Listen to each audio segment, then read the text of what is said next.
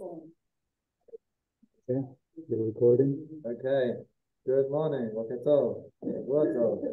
back on Sundays by popular demand. So thank you for coming. Thank you for those who logged in. Let us begin. We're continuing now. Tzurba Rabbanan. It's very exciting. We're going through Hilchot Shabbat. We are on the second shir. This is our third shir of the current volume, but the first shir actually took us 2 weeks.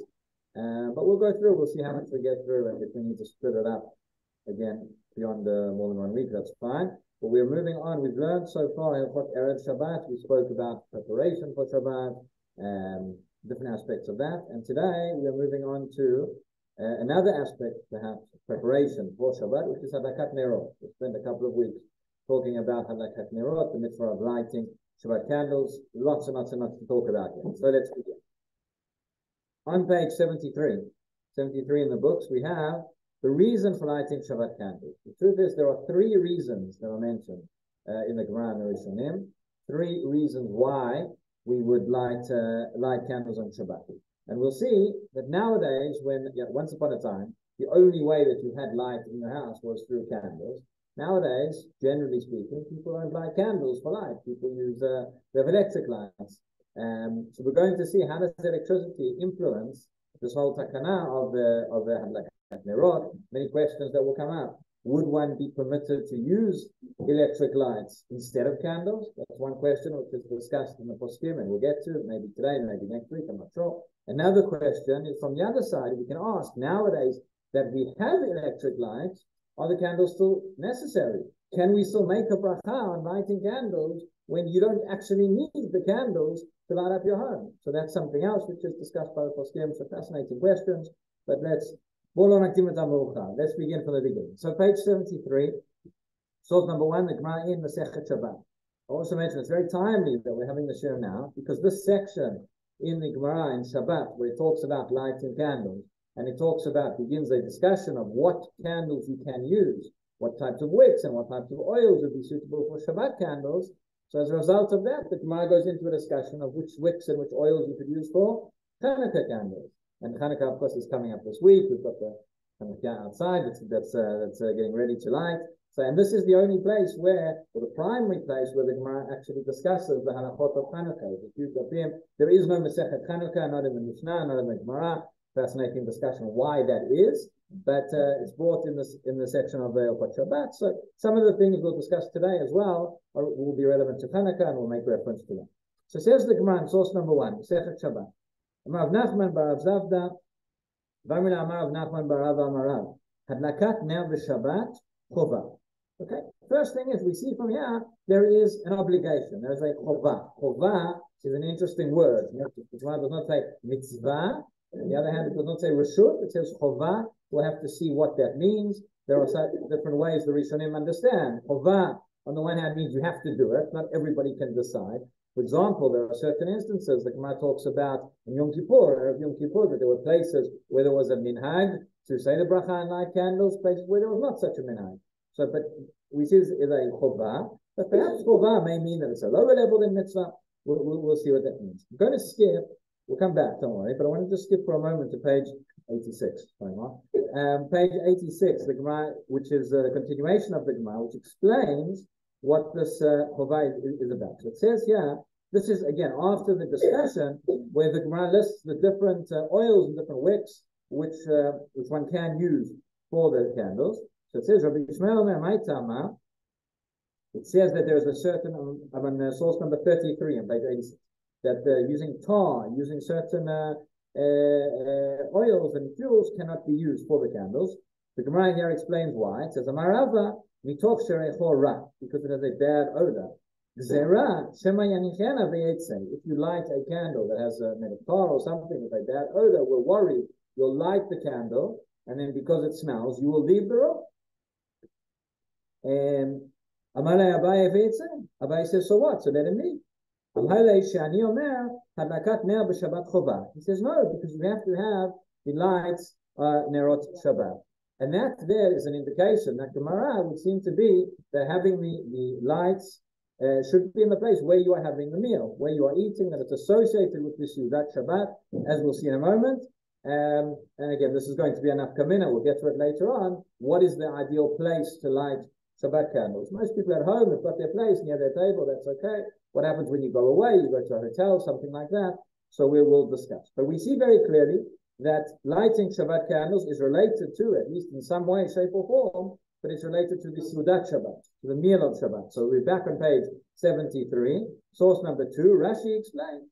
He says, Chova, Kvod Shabbati. This is a part of the honor of Shabbat, Kvod Shabbat. We spoke in the previous Shiurim a little bit about Kvod Shabbat in terms of preparing for Shabbat and getting things ready and having fine foods, etc. Another aspect of it is having lights lit, having candles where you're going to have your meal. He says Rashi, She'en Seudah Hashuva, Ela B'makom Or, Ke'en Yemama. Should be like daylight. You should have proper light.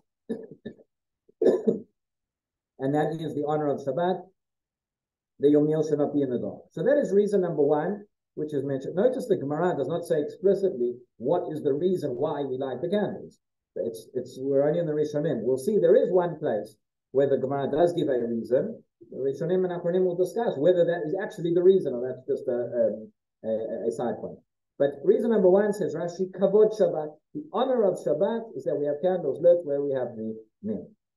If you look over the page, source number 3 is Tosfot. Tosfot over here in the Gemara says Chova, v'yesh rotzim lomar. Hadlakat Nerot. Sorry, top of page 74. Source number 3. Yesh rotzim lomar de'en levarecha hadlakat nerot. There are those who say that there should not be a bracha over candle lighting. Midakari le'chova, because it's called a chova. Again, it's called a chova, an obligation in the Gemara. It's not called a mitzvah. There's something else which is called a chova, and not a mitzvah, says Tosfot. Says the Gemara Chulin, says Mayim Achronim chova. We're not going into now the discussion of Mayim Achronim. If you're interested, I think we've discussed it's in volume 14. You can go back and I'll refer you to that chair. But discussion in our days whether Mayim Achronim, washing one's hands at the end of the meal before Birkat Hamazon, whether that is still obligatory or not. Even though it's ironic, it's one of the only places where the Shulchan Aruch writes it's an obligation, and everybody argues whether it still is an obligation or not. Mayim Achronim chova. The Gemara there explained Mayim Achronim in their days they had a certain type of salt, what was known as melach stomit, which it was dangerous if you had touched the salt during the meal. If you would touch your eyes, it could blind you. Nowadays we don't have this melach stomit anymore, and therefore some Rishonim say that Mayim Achronim is not required nowadays. Others say no, that was the decree. Just as it was required then, so it will be required now. Again, not getting into it now. But in any event, over there's no bracha over Mayim Achronim. Everybody agrees. There's no bracha. And that says Mayim Achronim chova, but ain't to in bracha. So says Tosfot, in the same way that Mayim Achronim is called a chova, and there is no bracha recited, perhaps Hadlakat Nerot, which is also called a chova, has no bracha required over it either. That is an opinion quoted by Tosfot. And then he says, in the name of Rabbeinu Tam, Tosfot in source number 3, Tosfot, of course, is a collection. There's not just one author, the Tosfos, right? The Balei Tosfot are a group of scholars who wrote this. So one of the most prominent amongst them was Rabbeinu Tam, one of the grandsons of Rashi. And he writes, Omer Rabbeinu Tam, the Shibushu, says this is incorrect. It's not the same. Mayim Achronim over there is an obligation, not in a sense of a religious obligation. It's in the sense of a hygienic, a safety obligation. That's why that's called chova. That's what he says. Lighting a candle, lighting the candles for Shabbat, that is a religious obligation, right? Chova shel mitzvat oneg Shabbat. It is the chova of the mitzvah of oneg Shabbat. Okay, so that is reason number 2. Rashi told us that we light candles for Kavod Shabbat, for the honor of Shabbat. Tosfot says that we light candles for Oneg Shabbat, for the benefit, for the enjoyment of Shabbat. We listed both of these precepts. We learned from the Nevi'im that there's a concept of Oneg Shabbat, a concept of Kavod Shabbat. We'll talk in a moment what precisely is the difference between the two, because they are very similar and they are related. It's not completely clear where the line goes between Oneg Shabbat and Kavod Shabbat. But nonetheless, those are the first 2 reasons we have that are brought by the Rishonim as to why it is that we need the candles lit. Interesting, source number 4, Tosfot says Continues. He said, what if you had a candle already lit from Friday afternoon? Your house is very dark. It's still daytime. It's not Shabbat. You had the candle lit so you could cook, whatever it is. Or you have the candle for the sake of cooking, whatever. Says Tosfot, that's Rabbeinu Tam, that's not good enough. You have to extinguish the candle and you have to relight it. It has to be lit for the sake of Shabbat. In other words, there's a question here. When we talk about Hadlakat Nerot, we talk about lighting candles, and this is going to be very relevant when it comes to electric lights. Is the mitzvah, is the takana that there should be a light lit, that we have the light where we have the Shabbat meal or whatever it is, that there is light in the home, or is the mitzvah the action of lighting the candle? Right? And there may be enough kamina between the two. There may be a ramification, there may not be. But yeah, from Tosfot, it seems from Rabbeinu Tam, seems to imply that there is something about the action of lighting the candle that has to be done. If you look at the Rambam in source number 5, it sounds a little bit different. It says the Rambam, Hadlakat Nerot b'Shabbat, so first of all, this is not optional. This is not a good thing if you want or not. The Gemara said chova. No, it's not like that.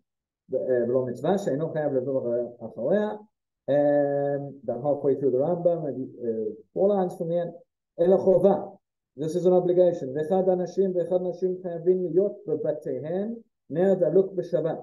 Both men and women need to have in their homes a candle which is lit on Shabbat. Notice what he says.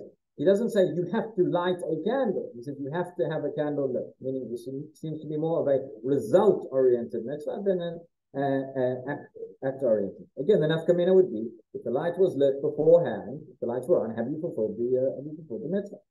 So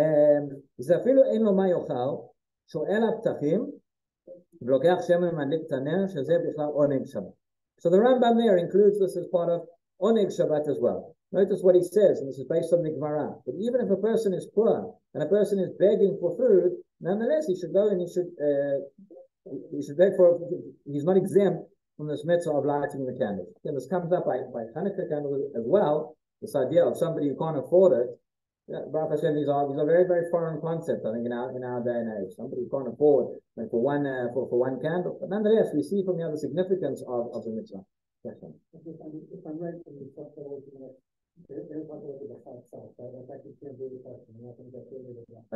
don't think we're going to get to the bracha today.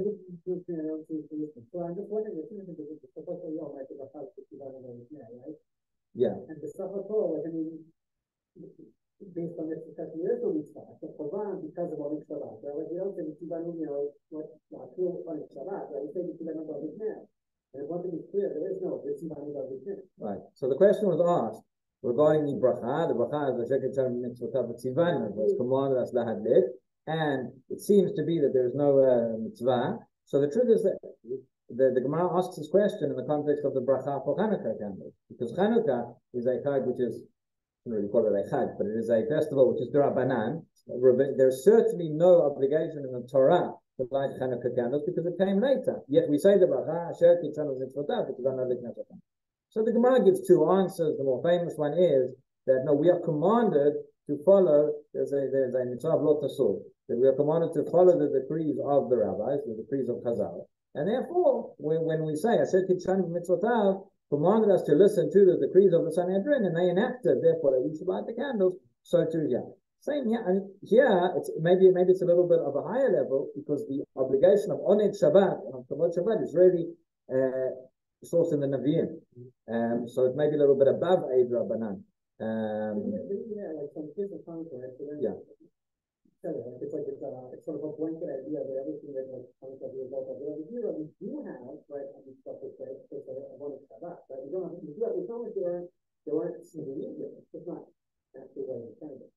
If saying the Shabbat is to know again, there is Singulier and other things, but not of that. We see for that. So the Gemara says that it says at the end of the day, it's a chovah. Meaning at whatever stage it was established by the rabbi, by the Nevi'im, by whoever, that part of Oneg Shabbat, which everybody has to fulfill, are certain things that are subjective. If you like fish, you can eat fish. If you don't like fish, don't eat fish. But everybody has to light candles. That's part of the uniform establishment. Now, what is the difference I mentioned between Oneg Shabbat and Kavod Shabbat? So one explanation which is given by the Gra He says the difference is when it takes place. He says, Kavod Shabbat, the honor of Shabbat is everything we do to prepare beforehand, so all the shopping that you do and setting everything up. On Shabbat itself, that would fall into more the category of Oneg Shabbat. You already see this in the Rambam.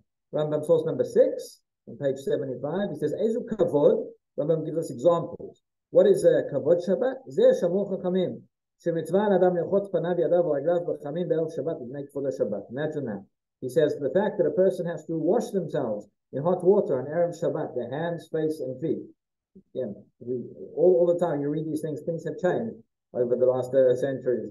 Habits of hygiene, thankfully, are not what they were in the days of the Gemara and the Rishonim, for the better. And so he says, but you wash, nonetheless, a person washes on we spoke last week about the intention that you have when you do these things. A person can wash themselves, take a shower on Friday and take a shower on Friday. Or you think that the shower is for the sake, it's for the honor of Shabbat, so it becomes a mitzvah. That is Kavod Shabbat.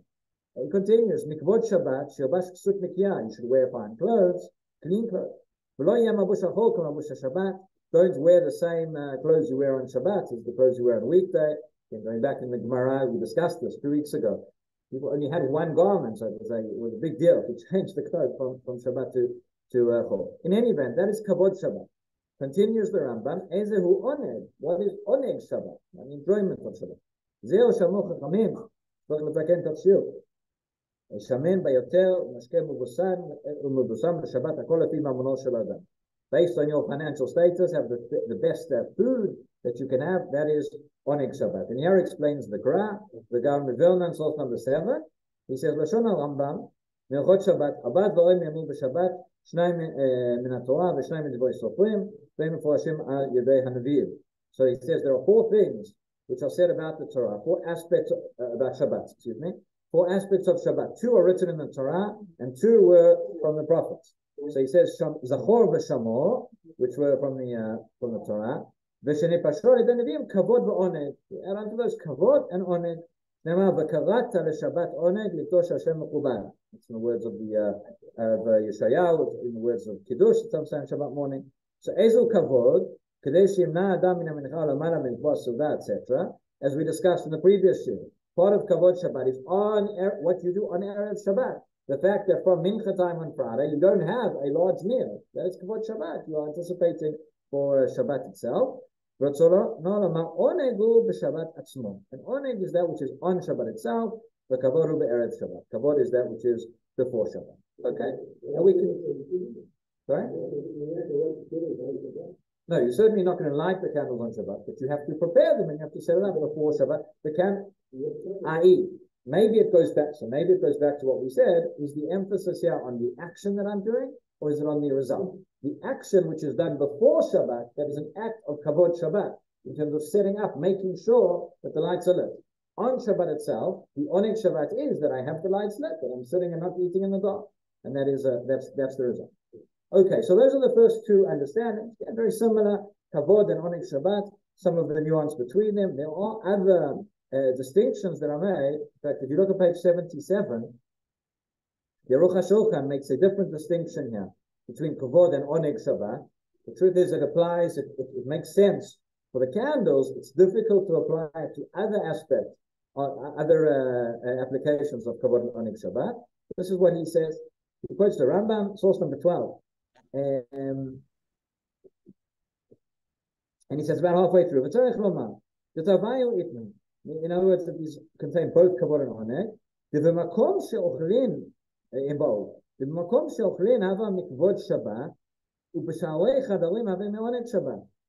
interesting. You could have said it the other way around. It says the Aruch HaShulchan, he says light needs to be lit, not just in your, and you'll see in a moment why, not just where you eat, but in all the rooms of the house. And he says in the room where you eat, that is, those candles are Kavod Shabbat. In the other rooms, that is Oneg Shabbat. And therefore, the candles themselves contain Kavod and Oneg. Okay, but have a look at the page before, on 76. Again, in the Gemara, we're going back a couple of the prior. Source number 8 says, Amar Rava, Shitali, Nel Beitov and El Chanukah, Nel Beitov Aduk. So this is a famous halakha. That if, again, which thankfully is not so relevant nowadays, hopefully. But if a person has, unless there are very extenuating circumstances, says Rava, if a person only has one candle, and it's Friday night or Hanukkah, so you can light a candle for Nerot Shabbat, or you can afford to buy a candle for now Hanukkah. Which one should you light? Which takes precedence? Says Rava, now Beito Adif. The light, notice also, it doesn't say now Shabbat, it says now Beito. That's how now Shabbat is called. The candle of your home, the light of Shabbat, that takes precedence. Why? Mishum Shalom Beito. Because of Shalom Bayit. You can't, because they're different purposes. The truth is that, first of all, you may have, there are different candles, there are different wicks that you might that you might use. And the most obvious difference between the two is that now Shabbat, the very essence is that you're meant to benefit from the light. Now Hanukkah, you cannot benefit from the light. You can see it, you can look at it. Exactly, you can't get it. You can't get any benefit from the light of the Hanukkah candle. That is one of the reasons why we light the shamash. That if a person should happen to be near the light and inadvertently use the light of the candles, you're using the light of the shamash, which is not actually one of the Hanukkah candles, and that's okay. But now Shabbat, its whole purpose is to light up the room, to use it, to benefit from the light which comes from it. So they have completely different. There are different brachot, and there are different purposes to each of them. So therefore, but says Rava, and this is agreed by everybody, that it's the candle of Shabbat which takes precedence. He then says, now Beitov Kiddush Hayom. What if you can only afford either to get, not necessarily Hanukkah even, but you can either have a candle or you can have wine for Kiddush. That's it. You can't afford both. He says, now Beitov. Again, the candle comes first because Mishum Shlom Beitov. The Rambam takes it to a very interesting direction over here. He asks the next question: what if you only have between the Hanukkah candle or for Kiddush? Which one takes precedence? Leave that to your father. But that's what. So the Gemara here says that now Shabbat takes precedence over now Chanukah because of Shalom Bayit, and therefore we have now a third reason, a third understanding why we need a Shabbat, the candles on Shabbat in the first place, because of Shalom Bayit. This is maybe the most famous reason. Rashi here says, what does Shalom Bayit mean? He says, number 9, Shepnei Beito Miktarin Hashem V'Choshech. People get very upset. They'll start fighting with each other. They have to sit in the dark. And therefore, it's Shalom Bayit. The Gemara later on expands it. It says, source number 10, Vatiznach Mishlom Nafshi Najiti Tova. My Vatiznach Mishlom Nafshi. What does it mean? My soul is removed from far off from peace. That's the pasuk in Echa. Amar Rabbi Abal, Zo Hadlakat Nerot Shabbat. That if you don't have the lights, the Shabbat candles, you won't have this Shalom. And explains Rashi there, שלא היה לו ממה להדליק, במקום שאין נר אין שלום, שהולך ונכשל והולך באפלה. Okay, simple, short understanding. Why is Ner Shabbat going to increase Shalom Bayit? Because if you don't have the candle and your house is dark, you're going to walk home and you're going to trip into the wall, and that's what's going to lead to people are going to be falling all over the place and getting very, very angry, and that is it. So Shalom Bayit is by having light in the home. Now, I'll just say it's interesting that, at least we've said that there are 3 reasons why we need Hadlakat Nerot Shabbat. We've said Kavod Shabbat, we've said Oneg Shabbat, and we've said Shalom Bayit. The way that the Gemara spoke about Shalom Bayit, it didn't actually say, the Gemara didn't really give any reason why we light Shabbat candles. It just said we light Shabbat candles, and we left to the Rishonim to try and find out why. It did say between Ner Shabbat and Ner Hanukkah, Ner Shabbat takes precedence because of Shalom Bayit. So you could understand that Shalom Bayit is the fundamental reason. Now many do understand. Is a fundamental reason why we have this enactment of Shabbat candles in the first place. Or you could understand, no, we have Shabbat, we have Nerot Shabbat because of Kvod Shabbat and Oneg Shabbat, or whatever it is. When it comes to the question which takes precedence, so we say Ner Shabbat first because of Shalom Bayit, but it's not that it's an intrinsic reason why we have this takana. Would there be a ramification to that? Maybe, maybe not, but it's worth mentioning. You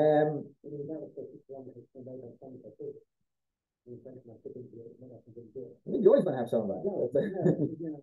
Yeah, but okay. So, but what comes out of this is when we see if Shalom Bayit says Rashi that we don't want to trip all over the place, again, the nafkamina between them would be, if it's only to do with Kavod Shabbat and Oneg Shabbat, so that's only, then I only need to have the candles where I'm eating. If there's a broader reason, maybe I need to have candles, need to have light in other rooms as well. That's what we saw in the Nerot Shulchan. Mishnah Berurah says over here, source number 13, bottom of page 77. He says, Hadlakat Nerot, you should have light in all of the rooms you're going into on Shabbat. At least one candle, even if you're not eating there. Again, nowadays, this part is very easy to fulfill, meaning we asked the question about electric lights, in a moment. Asked a question about electric light. In terms of the primary lighting, when we say the bracha, that is going to be a question, that whether we can use electric lights or not. But in order to fulfill this idea that the rest of the house should not be completely dark, that we have some light, whatever light you have there, that would be enough to fulfill that part. But he does say, to the Mishnah Berurah at the end, it says, that the bracha should be said on the candle that you light in the place of eating, and the Ramah over the page as well. So the primary lighting of candles is where one eats. We'll see soon in terms of lighting elsewhere. If one cannot light there, what you should do. Yeah.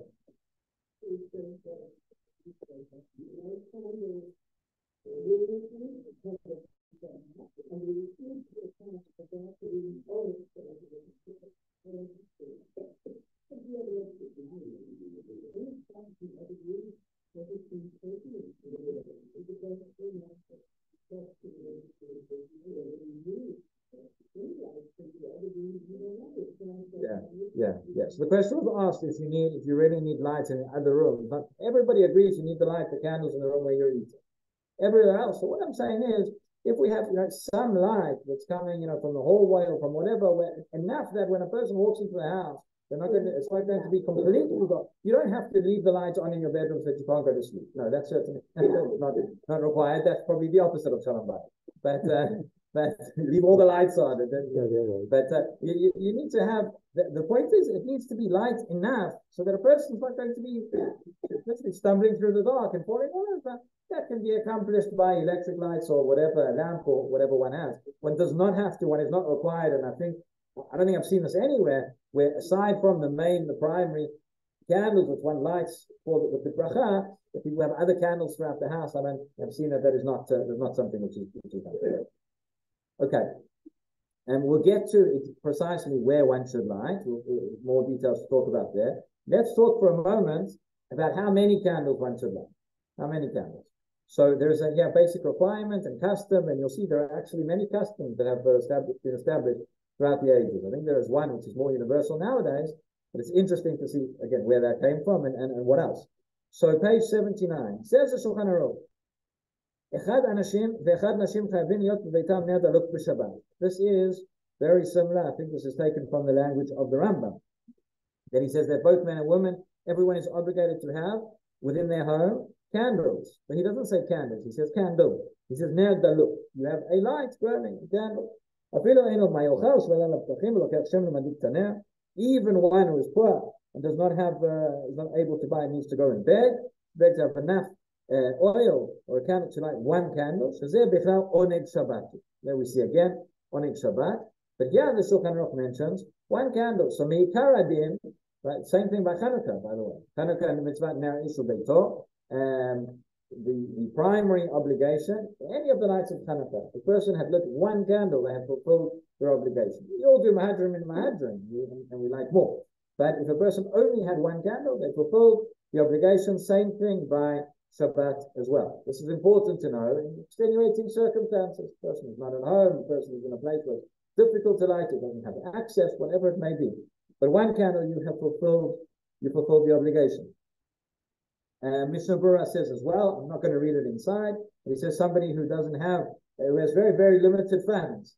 Again, if the question is, I can buy two candles, or I can buy one candle and certain extra food for Shabbat, he says, buy the one candle and buy the extra food for Shabbat. That is an application of the oneg Shabbat.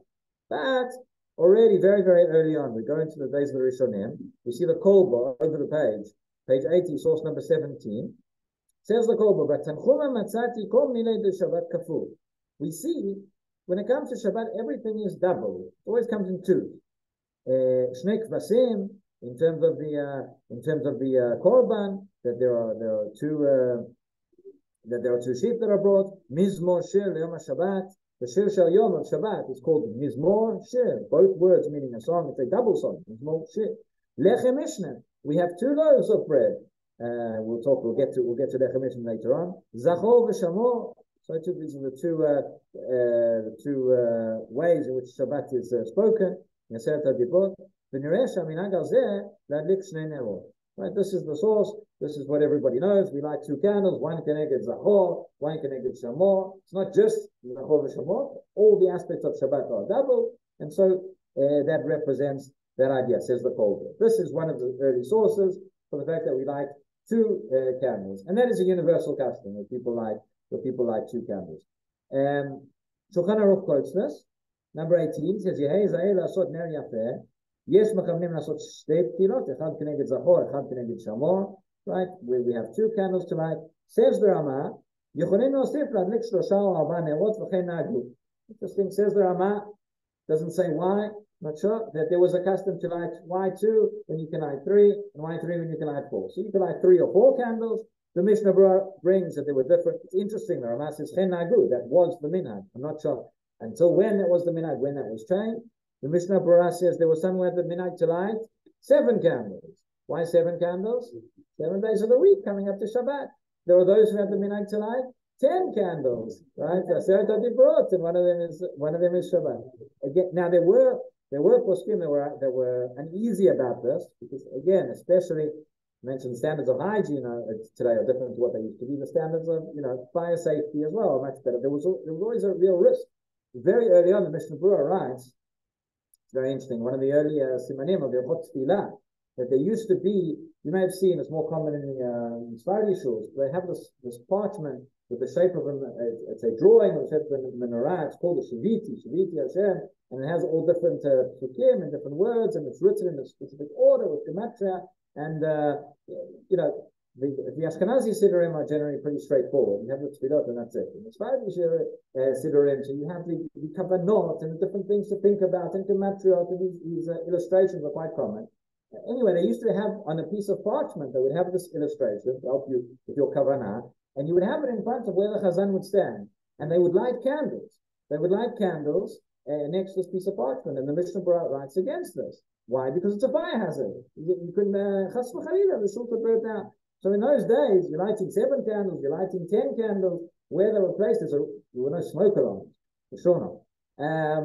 So not everybody was so happy about lighting all these candles, but these are some of the different minhagim. Again, I haven't really heard of anybody who lights 7 or 10 candles for this reason. But nowadays, there is another minhag, which is very prevalent. Rav Mordechai Eliyahu writes in his comments to Shulchan Aruch, source number 20. He says, Yesh nagot v'adlik k'mispar anshei habayit.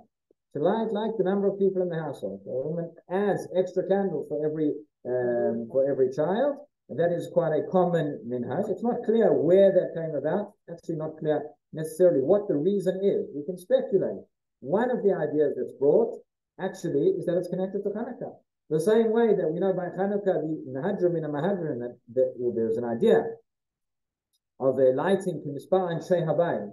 Right? On Hanukkah, we light, Ikar Hadin is Mitzvat Ner Ishu Beito. 1 candle for everybody. Every household lights 1 candle every night of Hanukkah. You fulfilled your obligation. There is Mahadrim, which is no, you light according to the number of people in the home. And then there is Mahadrim in a Mahadrim, which is every night of Hanukkah we hold like Beit Hillel, where we increase. The first night we'll light 1, the second night we'll light 2, the third night we'll light 3, etc. But that idea of lighting the Mispar and Shei Habayit, that is brought explicitly in the Gemara regarding Hanukkah. So there are those who think that it came from Hanukkah, and now we do it on Shabbat. We light like Mispar and Shei Habayit. Another reason that's brought, we're going to see that it's brought in the Rishonim, that if a woman was unable to light on a certain Shabbat, that she needs to light an extra candle every week after that. So there are those poskim who said that on the week when a woman gives birth, as a child, she's in hospital, she's unable to light, or there was a minhag not to light on that week for whatever reason, and therefore you light an extra light. Those are some ideas which are brought. Also, number 21, I'm not sure who that is. Rabbi Yisrael Friedman, it says, yeah? He writes the following. He says, so we have the minhag today that when a woman gives birth, then she adds another candle. There is no source for this in the Gemara of saying that you light an additional candle for each member of the household, except for Hanukkah, as I mentioned. There is no source for it regarding Shabbat. What it does say, however, is the following. It says, it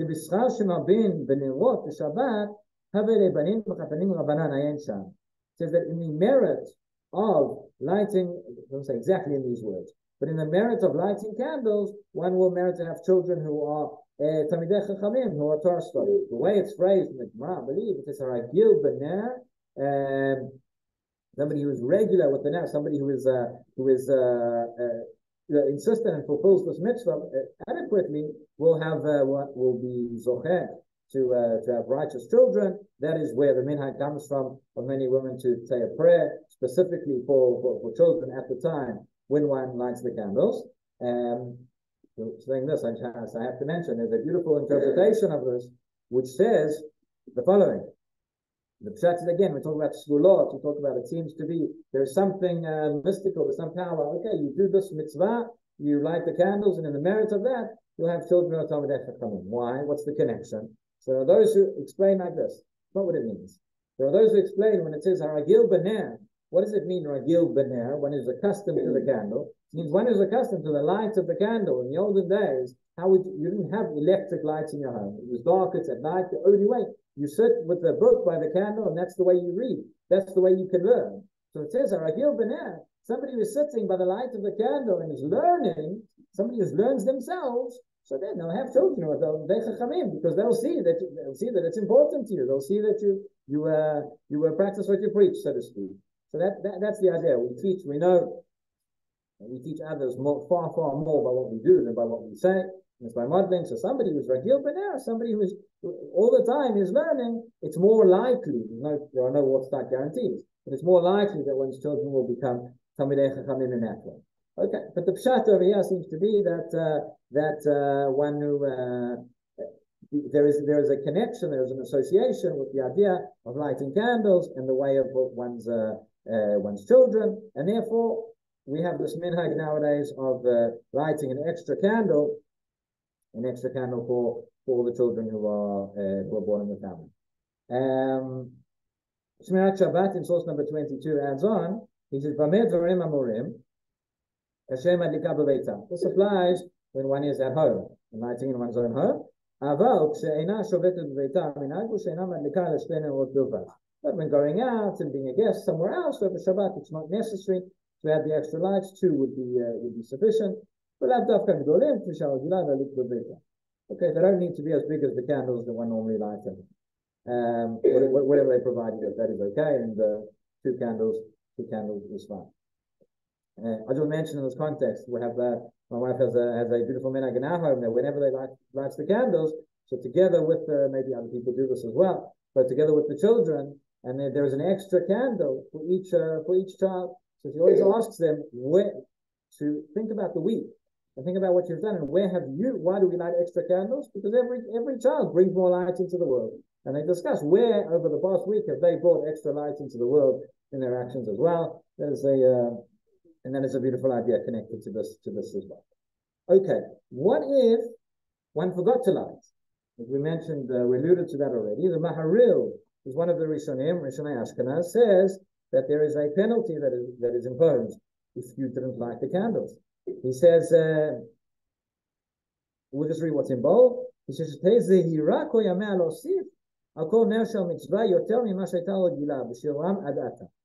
if for whatever reason it happened, a woman forgot to light the candle on a certain week, by the way, notice here that he also says, he didn't light a candle. That might imply that, according to the Tar Hadin, only 1 candle is required.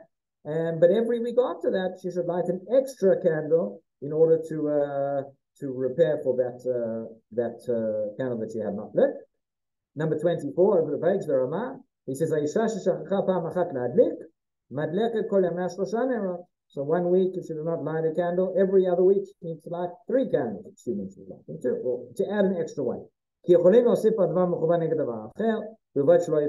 can add as many as you want, but don't go down. Mishnah Berurah points out this is only if it was in your control. If there was whatever reason, the person didn't have candles, the person, there was some emergency Erev Shabbat, which was unable to light, and therefore she couldn't do it. She's not required to add extra candles after that. Now the poskim nowadays do discuss that. They say like this. They say if the reason for candle lighting, whether it's Kavod Shabbat or Oneg Shabbat or Shalom Bayit, if the idea is that one needs to have light in one's home, right? So there's a knasya, there's a penalty we see which is imposed if there was no light in the home every other week. A woman subsequently needs to light an additional candle. But what if there was light in the home anyway? Okay, so she didn't light the candles, she forgot, but the result of the takana of having candles lit was there anyway. Would she still have to come and light an extra candle? What does that mean that the canal is there? What does that mean? Meaning the result of the Hadlakat Nerot had still been achieved in the fact that there was light in the home. Logically. We'll see in a moment. So the first response discusses this. He says, let's say, I don't know what the exact case was, but there may be Shalom Bayit issues of another type. He says that the case was a wife forgot to light, but the husband lit the lights. I don't know why, but that was the case. So she forgot, so she would have to add. But the candles were lit. The candles were lit here by the husband. So he says, nonetheless, it would seem she would still have to light the extra candles because she was still negligent in terms of lighting the candles. Again, why in this particular case the husband didn't just remind his wife to light, I don't know. But that's the case that he could have given it's too late for her to light, and he had additional time by which to light. Yes. No? Why would it be? When she lights candles, I'm still doing what I need to do. You're saying it was earlier, it was before Shkia, right? Meaning a woman accepts Shabbat when she lights candles. Right? But if she hadn't lit the candles, she hadn't accepted Shabbat. So, whatever it is, in any event, he says she would still have to in future weeks. The Shevet HaLevi, number 27 of Vosna, he talks about our cases. He forgot to light candles, but he had electric lights on. Right? So, do we consider this the same as one who forgot and would in future weeks need to light extra lights? He says like this, page 84. If you look at the top, the second paragraph on the top page 84, it says, there's obviously no source in the Rishonim for this, because they did not have electric lights. He says, I still think this is called that she forgot, and therefore the penalty would still apply. Other poskim, Rav Yosef, Rav Ribiat, and Perian Melachot say no, they rule leniently, that should not be required. So certainly if there's any kind of an honest, there's any kind of extenuating circumstance why why we forgot to light candles, in any event, then he says you wouldn't have to add on, and if there was electric light in the house anyway, you should not have to increase the number of lights she lights in subsequent weeks.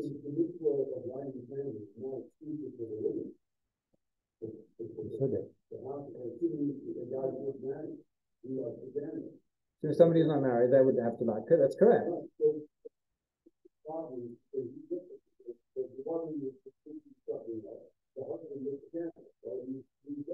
Right. So again, I don't know what the case is over there, but you're right in that, and the Rambam said it, the Shulchan Aruch said it. Everybody has an obligation that candles should be lit. And from this, we get into all sorts of interesting questions. What happens if somebody is away, right, and is not at home? What happens if you have a chayal who is in fighting in Gaza, wherever it may be? His wife is at home. She lights the candles at home. Does he have to light where he is? Fascinating questions that come up. But or if she's away and somebody lights in her house, does she still have to light? Maybe we'll get to some of these questions next week. But the point is, but at home, nonetheless, the primary obligation is on the woman. If both the husband and the wife are at home, then so right, the woman is the one who lights the candles. It's not his mitzvah. Next week. Next week. Okay. Okay.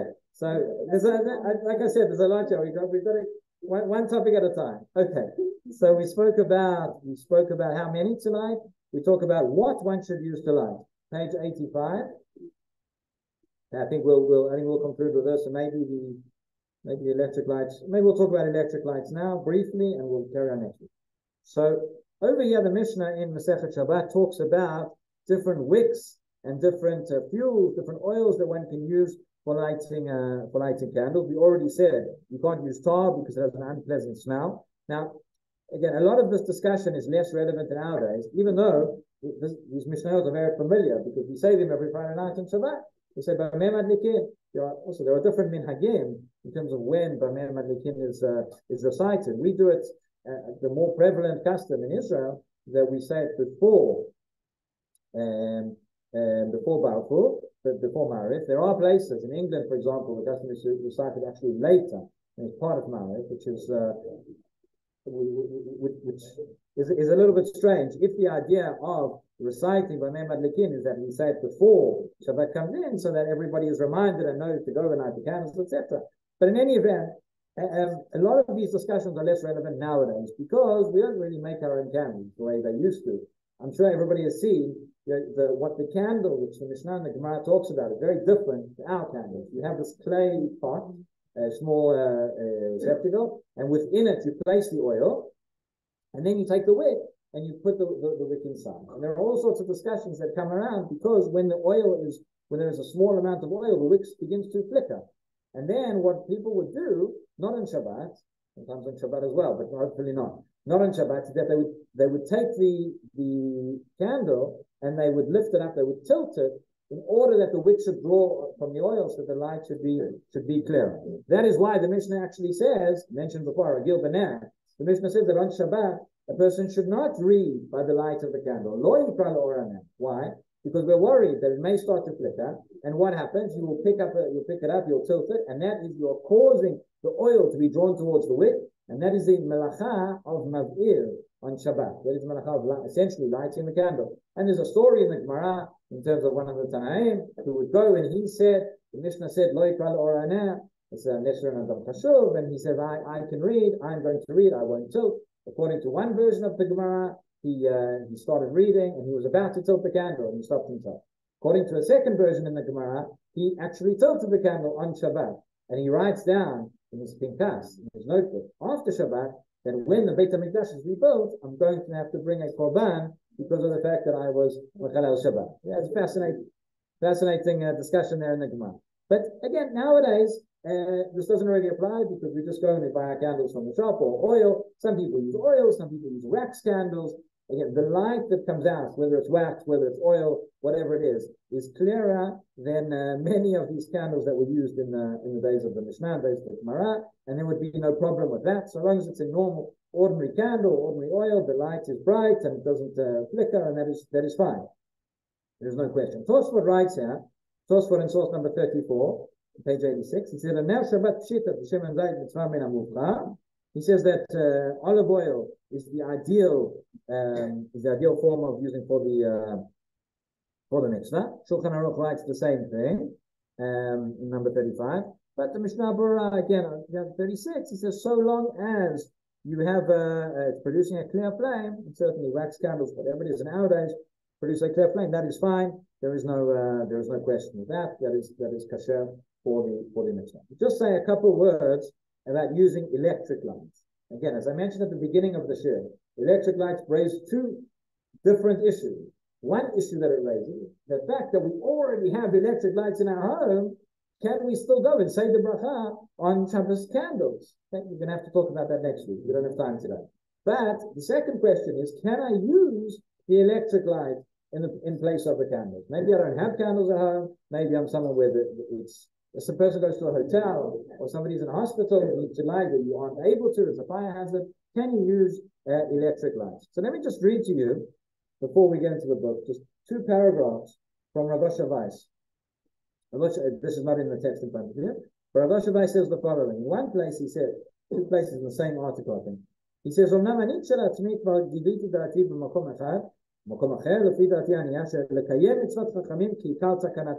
He says we have to establish, we have to fulfill the enactments of our sages in the way that they enacted them. He says at the end of the day, when our sages told us we have to light candles on Shabbat, the mitzvah is about lighting a candle. And in order to achieve that, it's not just about light. There's something about a candle. Even nowadays, you go to certain places, you go to a wedding, you go to a restaurant, you go to a certain, you have the lights, but there's a candle, there's a certain ambience, there's a certain atmosphere which it creates and it provides. Whether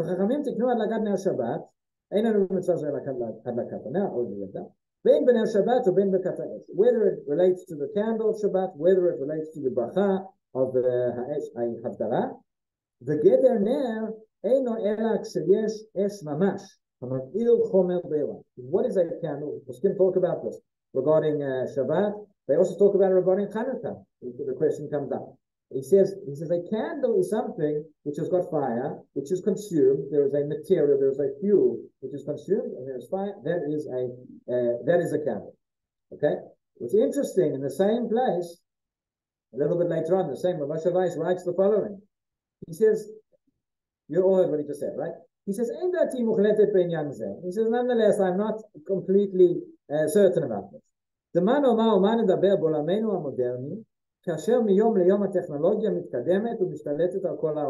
have to be realistic and understand that in our world, technology is changing all the time and it's taking over the world. Every day, things change.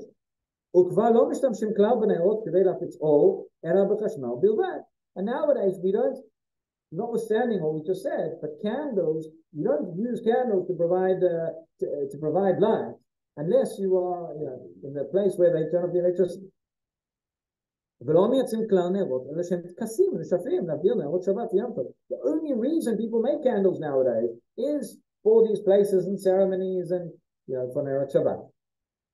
ויש מקום לומר, תקנו חכמים להדליק את הנר בדרך ובאופן שמדליקים אור לפי המקום והזמן. So he says, certainly we have to say that when Chachamim established the takana to have Hadlakat Nerot Shabbat, right? We aren't changing the takana. We aren't following a new establishment. We have to follow what Chazal said. So on the one hand, maybe, but the question is, what did Chazal say? Because there was no electricity in the world at the time. When they said you have to light candles, did they mean you have to light candles specifically, a flame and fuel and a wick, and that's what we want? Or you could say they said you have to light. Why are we saying candles? We're saying candles because that's what we have. That's how we have light in the world nowadays. But if there'll be a different scenario, a different situation where nobody uses candles anymore, but the appropriate way of lighting is by electric lights, neon lights or LED lights or whatever it is. So maybe that's included. And therefore he says, at the end of the day, his tendency is to say you cannot use electric lights, but maybe there is what to talk about. And we'll see again. I think everybody will agree. We'll see in the sources next week. But everybody will agree that the default position when one lights Shabbat candles, one uses a candle, oil, whatever it is. But when we are in extenuating circumstances, a person is in a hotel, a person is in a hospital room, a person is in fascinating questions that are coming up from the soldiers in Gaza in terms of what to do about Hadlakat Nerot. I saw a question this week. Somebody's in a house in Gaza over Shabbat. They want to light candles, but when it gets a bit darker, they have to turn the candle, have to extinguish them because it's going to be dangerous. Are you allowed to? This relates to what we discussed 2 weeks ago. Are you allowed to light candles in the knowledge that you're going to have to turn them, that you're going to have to extinguish them? Or is it better not to light in the first place? That's okay. And anyway, so that is what Rav Moshe Weiss says over here. I'll just end with this. He says that's regarding Shabbat. Now, regarding Hanukkah, could a person use an electric Chanukiah to light? He says the following. He says, "Ein ze dome lama shekatavtu b'makom acher b'ofen nechratz b'mitzvat ner Hanukkah pashut she'ei efshar lakayem b'nerot Rosh."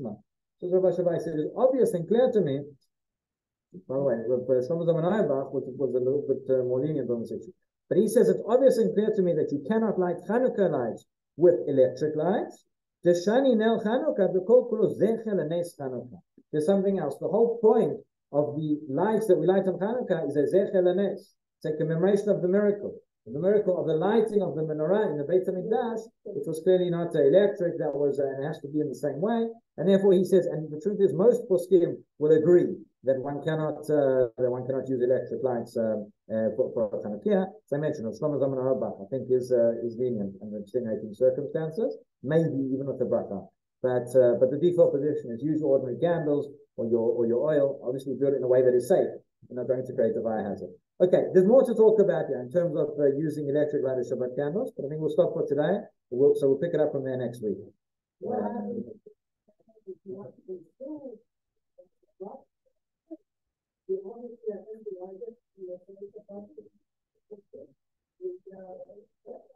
was just saying that if the candles didn't invite you to light it afterwards, but it's not a furnace. What one does need to be careful, one shouldn't light in a place where the Gemara says, where a place that's windy and the candle is definitely going to be extinguished, so you shouldn't be lighting there in the first place. You should light in a place where that's, if there's a chance that it may happen and it's not intentional, that's something else. Accidents happen, uncommon wind comes along. But one should not light in a place that it's definitely going to be extinguished. Unless you're an Azar, right? Okay.